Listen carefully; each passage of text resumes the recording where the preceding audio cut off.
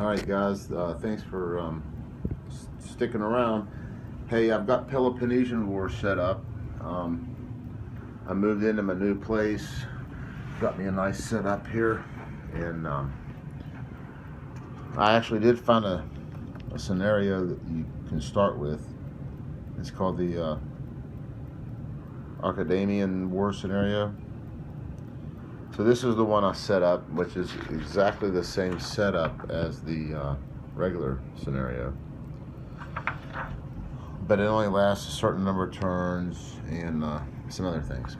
But this is what I'm going to play as I work through the sequence of play. I'm going to work through this and learn how to play the game.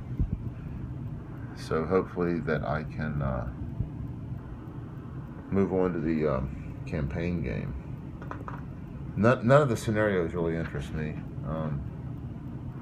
Well, actually, I'm lying. They do interest me, only because of the leaders.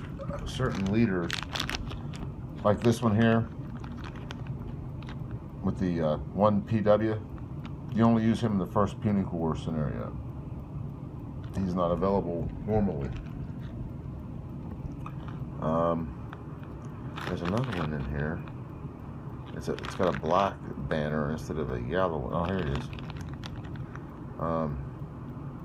This leader is only used in the FOS scenario, Fall of Sparta.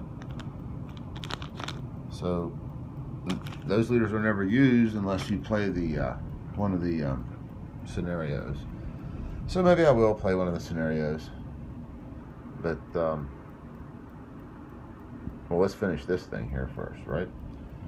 So here's the setup. You have Sparta here, of course, with actually a pretty shitty leader, but they're powerful, and they have some allies up here. Over here we have Athens, strong fleets down here, and we have a lot of Athenian allies, but they're spread out across the board. We have some here, we have some here, we have some clear up here, we have a boat down here, and then here is where, this is the cause of all the consternation. This is where the rebellion is going on. So there are some Spartan allies there causing a rebellion that should be crushed relatively quickly, but I don't know. I never played this game. But anyway, this is the setup. I'm getting ready to play. Like I said, I moved into my new spot, and looks good. Over here I got the strategy matrix cards, Athens and Sparta. Sparta's strategy is to attack Athens. So that's what we're going to be rolling on.